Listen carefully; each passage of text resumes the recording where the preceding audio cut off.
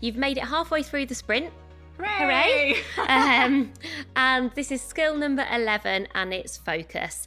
One of my favourite topics, so I'm very much looking forward to today, because I think this is one of the ways that we can cut through complexity, the noise, all of the distraction downfalls to do more of the work that matters to us. And I think when we don't get this right, our work takes longer and our work is worse.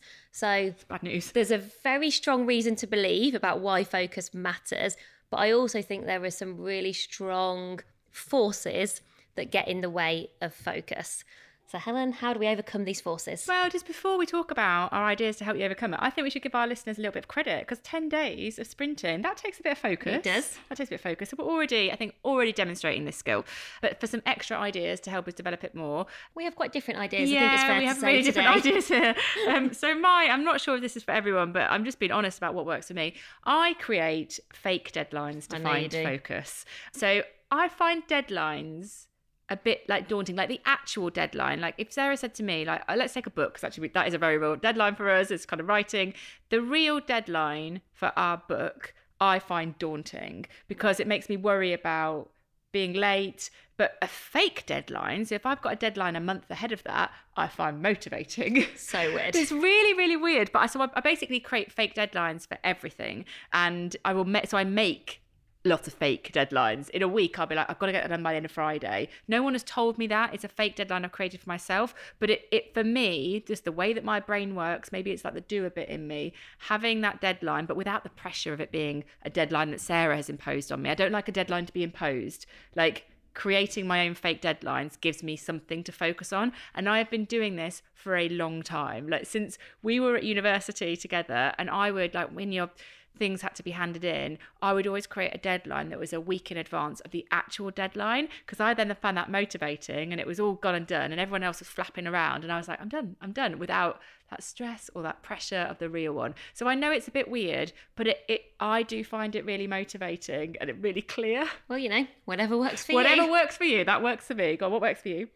I find visualising the outcome motivates me in the moment. So we were sorting out your fake deadlines for you yesterday, because I was going, but we've got a deadline, and you were like, well, no, that doesn't work for me. So we were sort of trying to do that together. And then I was describing I'd been doing some writing that day, and I'd definitely been in a moment where distraction sort of threatened to get the better of me. I was in a really interesting environment. I'd actually gone to work in a gallery because I wanted a bit of space and I wanted the sort of stimulus, but also I wasn't feeling super energetic. When you're sort of not super up for things, so you're quite open to distraction in that moment. But then I thought about, but I want us to be writing the best book on learning for people's careers that they've ever read. And I want this to be really useful. And I imagine people reading it. I think about a reader. I think about somebody in that cafe reading that book. And if I don't find some focus and get started and spend time on it, how is that going to happen? You create fake deadlines. I wonder if I sort of create like fake fear. Yeah. It's sort of like, I was going to say, there's such a pressure. I would find that so overwhelming to think.